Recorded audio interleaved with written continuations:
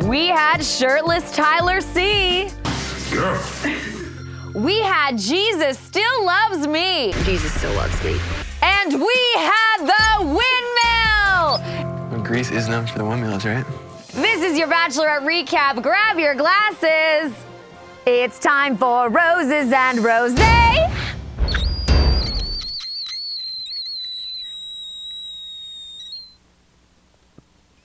I'm sorry for that. Everybody, I'm Lauren Zima. And the fantasy suites have come to us. And they were even better than expected, weren't they? It's like when you get something and it's really good and it totally lives up to all of your hopes and dreams, and then you get it a second time. Okay, what did you think of Fantasy Suites? Let me know in the comments below. In honor of this unforgettable episode of The Bachelorette, I am drinking Chardonnay, not rosé today, but here's why. I am drinking a $70 bottle of wine. I won't be eating this week, but I don't care. This was such an amazing episode that I had to do it justice. I love cake bread wine. This is not an ad, I just love it. It's expensive, but it's a really good Chardonnay. Let's all indulge a little bit. We deserve it. Hannah deserved it too. And she fucking got it. Okay! So we are in Greece, and we're starting off with a lot of looking around shots. Hannah's looking around, and Peter's looking around. Oh, Peter's first, okay. Hello!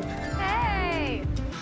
And Hannah straight up says that if everything is on the up and up with Peter, she's ready to get down. Gonna get down. And the fantasy suite. I want to drink for every time we have clarity this episode because Hannah got a lot of clarity, didn't she? Mm-hmm. See that boat over there? Yeah? We're gonna sail on it today. Oh my God. And Peter gives us the sailboat. Hey guys, it's me. I had to vlog about Peter. Here's the thing, I'm sure you've seen E.T.'s interview with Peter's ex-girlfriend, and she makes some claims about him. But we've got like 2 episodes left, and I just wanna freaking enjoy this show. So I'm just talking about the episodes as they are, and I also do still have questions for Peter, just like I have questions for Jen, and have issues and questions and lots of thoughts for Luke. So all will come in due time. Until then, here we go. We'd seen this coming in the trailers, but God, it was glorious, wasn't it? The cliffs and the blue waters and the sunshine. This is amazing. And a lot of good S words with Peter and this episode. So I want to drink for every good S word, but please drink responsibly. There's one big S word, isn't there? Sex. Sex is the S word. I'm going to say sex. It's what kids say. Sex. Okay. I've stripped down every wall that I ever had. Peter also has an S for stubble on the sailboat. He's got a 5 o'clock shadow going on, and I like it. What did you think of Peter's newfound facial hair? I was so worried that Peter was always kind of looking like a 14-year-old boy. Could he even grow facial hair? Turns out, yes. S for stubble. Drink. If I could get a picture with you in this like background, wow, that'd be like my screensaver on my phone forever. We get an unexpected S word, screensaver. I didn't see Peter bringing that up, but screensavers are sexy too. There's so many moments where I kind of just want to like get up and scream. And S for scream. Peter wants to scream. We know he loves to howl. Yeah, and maybe he did some howling 1 or 2 times.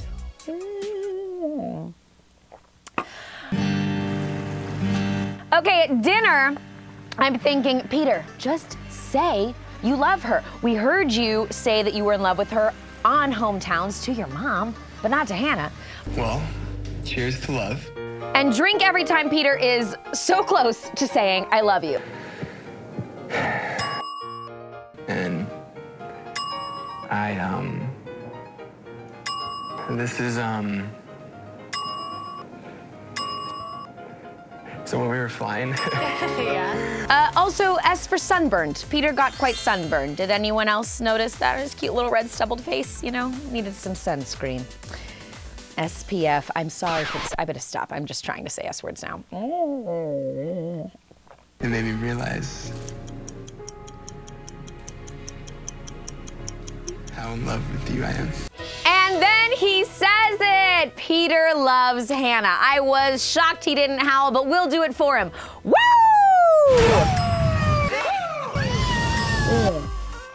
So that seals the deal for Hannah. She is like, I need that time with Peter. I just need that. I'm all in if you're in. I need that time.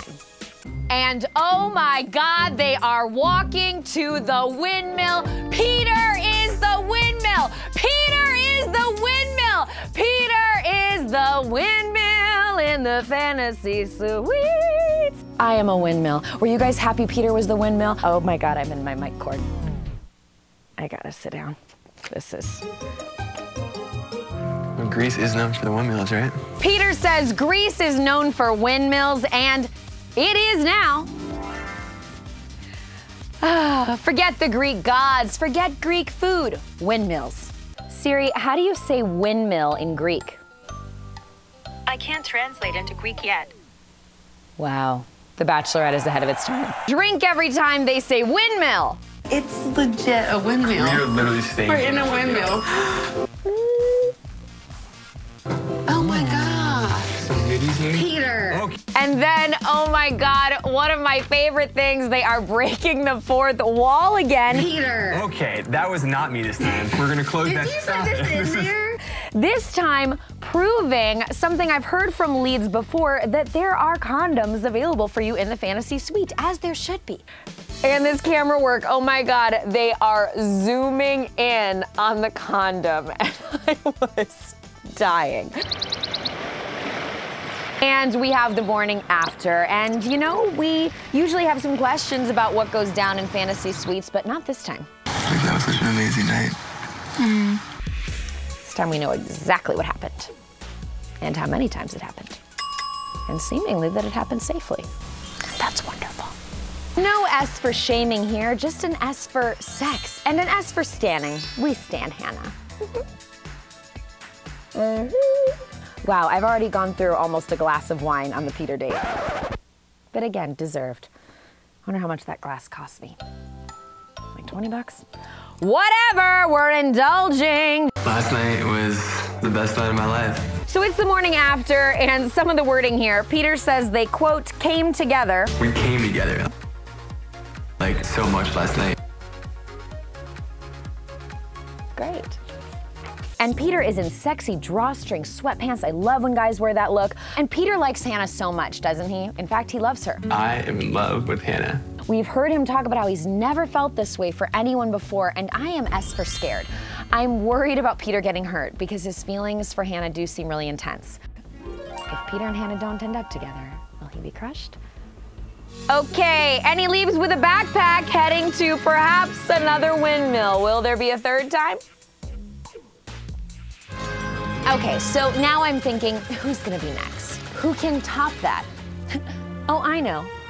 Tyler. I missed you, girl. I missed you. Tyler is looking a little T for tan and R for ripped, and I am V for very excited about it, okay? Yeah, And then I'm kind of shocked by what Tyler says. He says he's ready to propose to Hannah. I don't really have any questions or worries or doubts no more. I'm just ready to propose and get down on one knee and be her man. But we haven't even heard him tell Hannah he loves her yet. Do you guys think Tyler's ready to propose? Let me know in the comments below. Girl. And we're having a massage moment with Tyler. And we've seen this in the previews, but like this whole episode, it was even better than we anticipated. Tyler actually participates in the massage. You what? You're just making me blush. It's okay, blushing's good. And Hannah is so into Tyler, and we see why. The sexiness is jumping off the screen, isn't it? I'm watching this movie, whatever it is. Whether it's on HBO or an Oscar winner or on Cinemax or streaming or something new, an independent film, a documentary, I'm watching this movie. Okay. I'm 1000% sure that physical intimacy with Tyler is not an issue. And I want to drink for every time that Hannah says a smart thing about sex this episode. She says that, honestly, her and Tyler have an attraction, but they need to work on their communication. I feel nervous and scared about just how far our physical connection can go when our emotional communication needs to catch up sometimes. And that if he's her forever, she has forever to be intimate with him. Then I have forever to be physical with him. Just stand out. As for smart girl. I don't want to go into fantasy suite and have sex. And then we drink for clarity. Hannah tells Tyler very clearly, I don't want to have sex in the fantasy suite. When Hannah is telling Tyler that she's not ready for them to sleep together, he looked so scared. Don't drink for every S word. I'm not trying anymore. Now I'm trying not to, but it's difficult.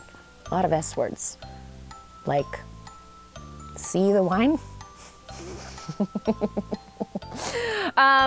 He looked frightened, as if he was worried that maybe she would break up with him. We have to say a few more S words because Hannah says that Tyler wants her to be a strong woman. He makes me feel strong because he allows me to be the strong woman that I am, and he celebrates my boundaries. Yes, S for strong and S for supportive, because that is the man that Tyler C.B. Let's remember, though, that Hannah still hasn't told Tyler she's even falling for him. She also didn't tell Peter that.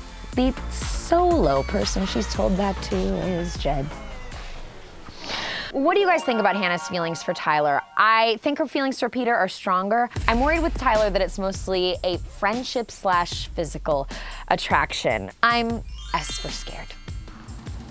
But then things get even better than we expected. We already knew Tyler was a supportive man of a strong woman. And in the morning after, Hannah says that Tyler is, quote, the most respectful man she has ever been with. He was the most respectful man that's ever been with me. Ever. Ever.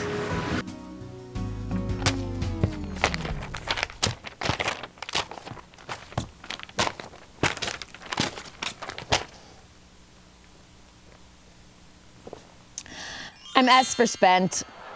I'm S for shutting down. I'm S for so obsessed. There's a lot of S's in obsessed. Jesus. Oh, we're gonna get to Jesus. He's coming later. So, new drinking game, drink for every backpack. Tyler leaves with a backpack also. Like, can we get these men like a tote bag or a roll-away carry-on or something? Like, these backpacks are weird.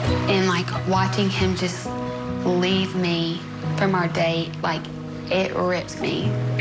Oh God, and Hannah says that things with Tyler have ripped her. And not just because he's ripped, you know? Like, it makes me like really emotional. Okay, now much like last week, this is going to be a very different second half of the episode from the first.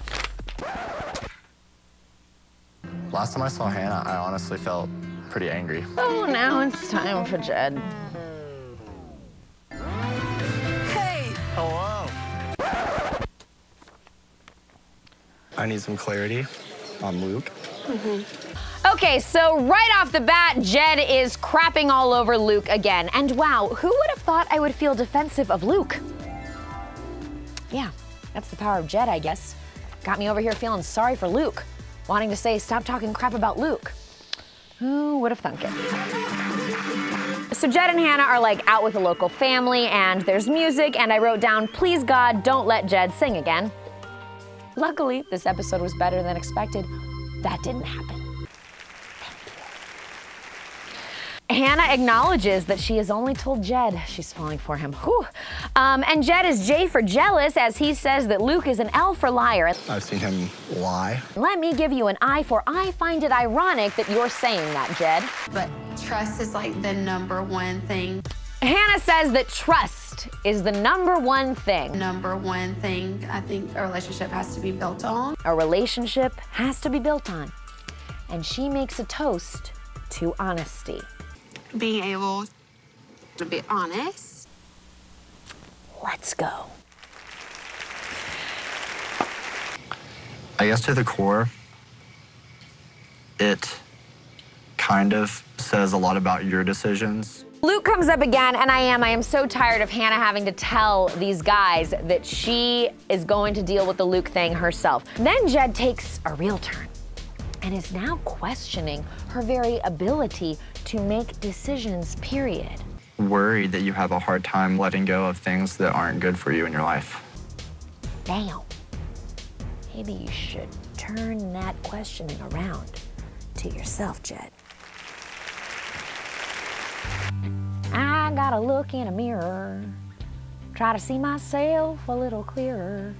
It's written in the stars that I shouldn't have let my lie get this far. Yeah. Hannah needs a drink. Yeah. Me too. I just want to get up for a second. And Hannah is up and she's gone. And there is crazy camera work following her. I'm so... By the way, you know what Hannah didn't have an opportunity to bring up at this dinner with Jed? His other relationship. Because she didn't know about it. You just have to let me figure it out. Hannah says to Jed that her feelings for Jed have nothing to do with Luke. I understand how it's frustrating. And I wonder if Jed was using that same justification in his mind about his two relationships.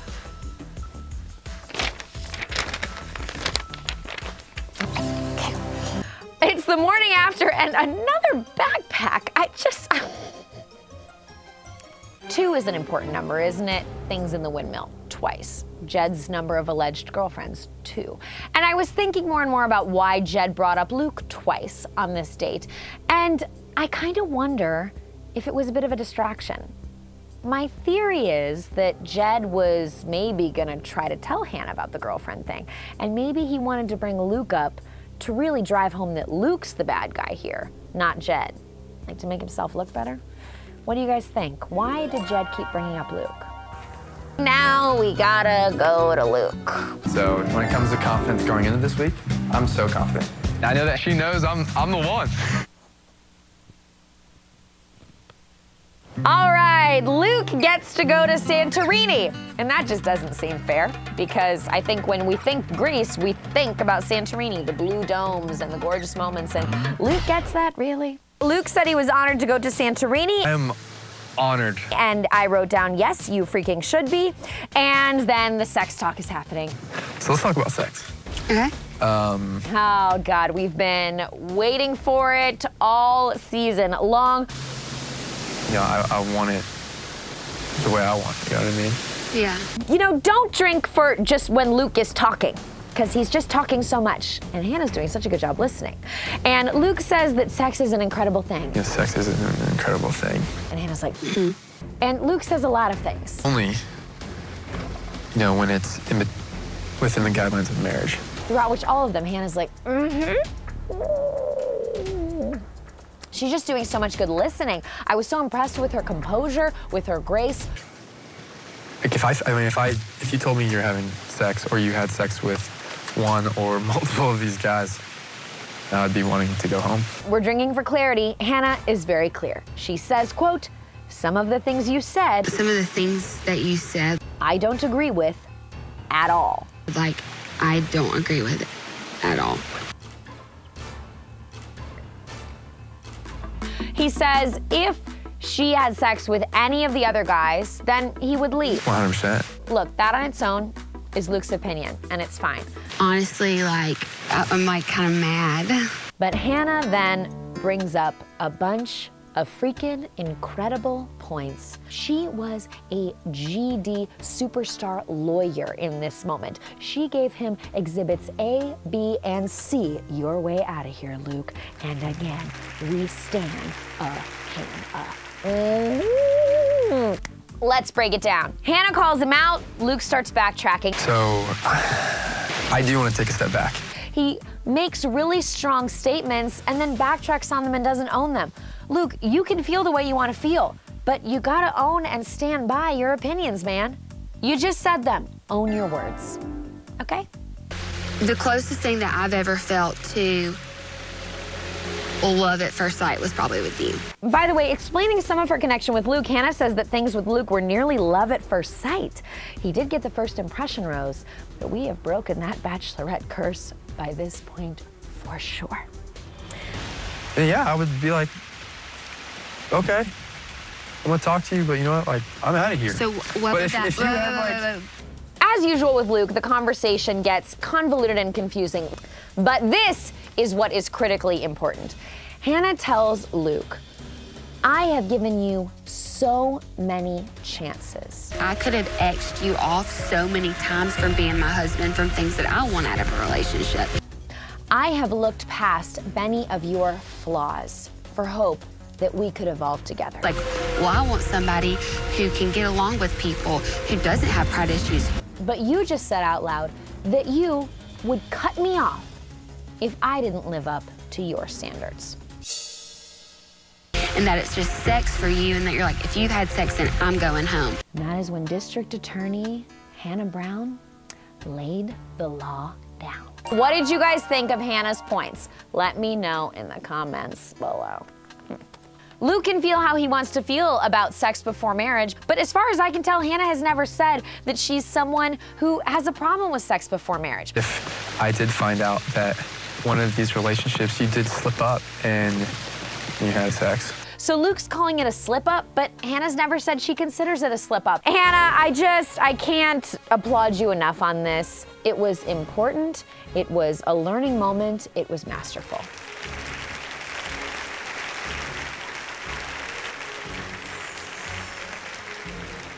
Cheers.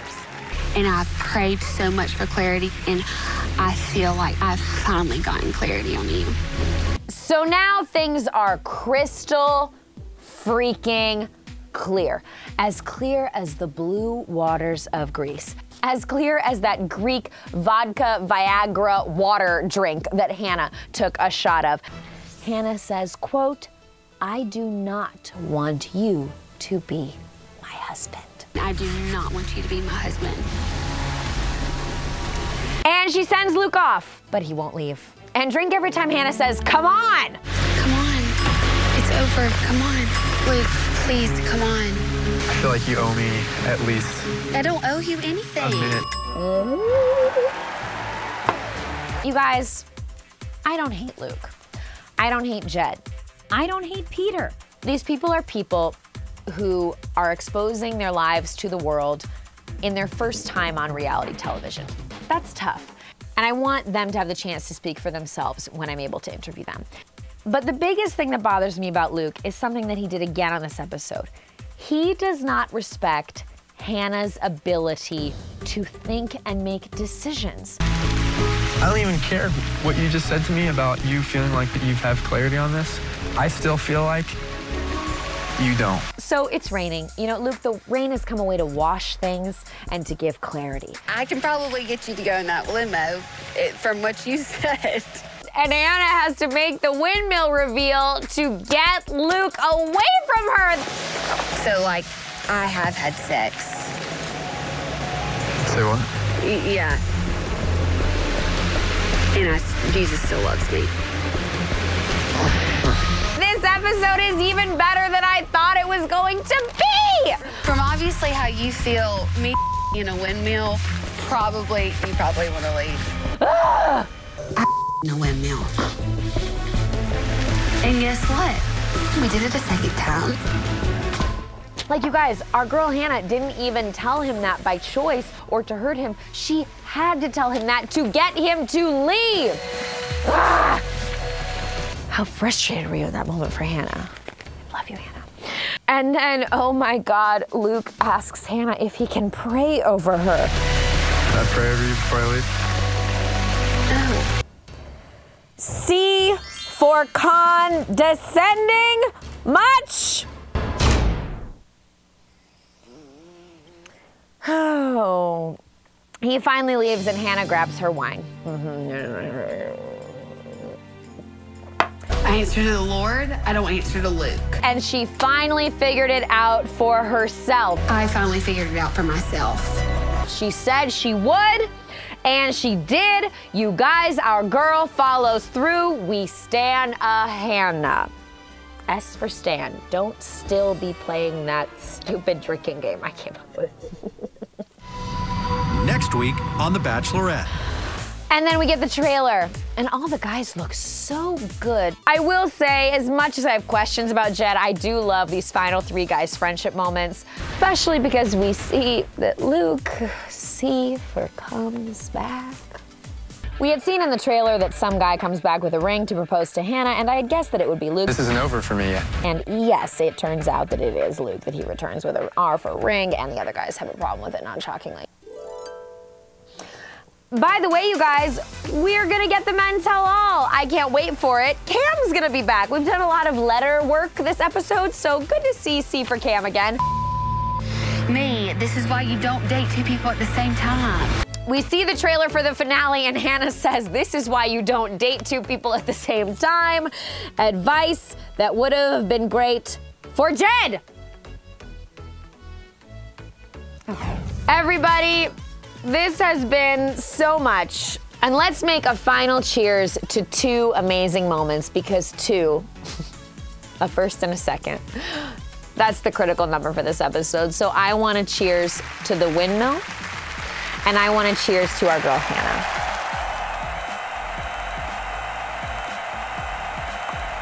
I love you guys so much. Thank you for being here. As always, leave all your thoughts below. And this might be my favorite season of The Bachelorette ever. It's going to become even more wonderful now because of a different amazing man. No, it's not Tyler C. It is JC. JC, I need you to walk in here with the outfit that you're wearing. You guys, JC didn't even know what the guys were wearing at the end of this episode and how amazing they would look in their grays and their blues and their Greek moments. And look at what this boo-boo showed up to work in today. Look at him! Are you kidding me? Proud to be JC. Look how handsome this man looks. You are Grecian. You are ready for Greece. Dapper, daring, and you know what? A damn good guy. This is very expensive wine, but I'll give you some. Wow. Mm-hmm. And then you. Just a little bit. It's like $10. Wow. Love you guys. Let's say bye together. 1, 2, 3. Bye. Okay, great. I've been talking for 37 hours. I'm so sorry, guys.